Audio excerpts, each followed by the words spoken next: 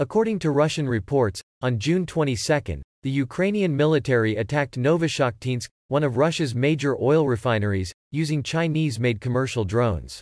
At 9:25 a.m. Moscow time, 2 drones struck the Novoshakhtinsk oil refinery in the Rostov area, 5 kilometers from the Ukrainian border.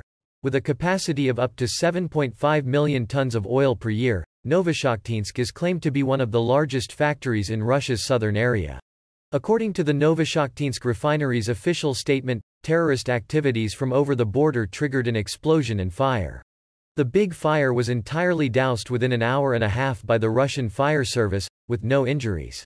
A UAV that looks to be a Chinese-made 4,450 mm Skyeye drone is seen hitting the Novoshakhtinsk oil refinery in a video released on social media.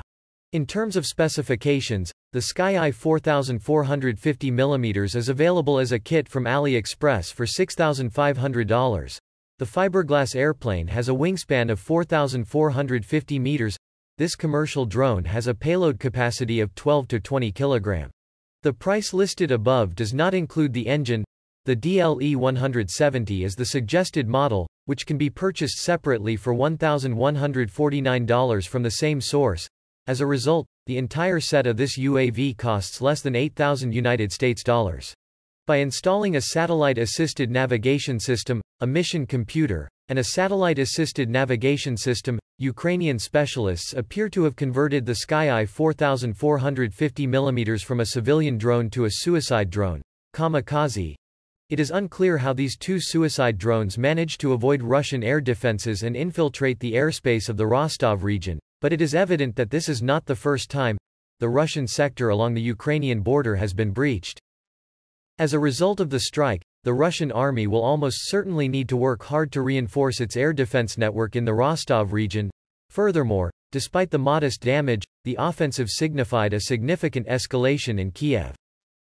The incident might not have occurred if Russia had responded more forcefully. On April 1, 2 Ukrainian helicopters entered the oil depot attack zone south of Belgorod, and on April 14, 2 more helicopters struck a residential area in the border settlement of Klimovo in the Bryansk region. Following these instances, Moscow warned Kiev that any assault on Russian territory would result in strikes on decision-making centers in Ukraine, while also ordering the strengthening of early warning capabilities, even though the air defense umbrella has not yet patched all the holes.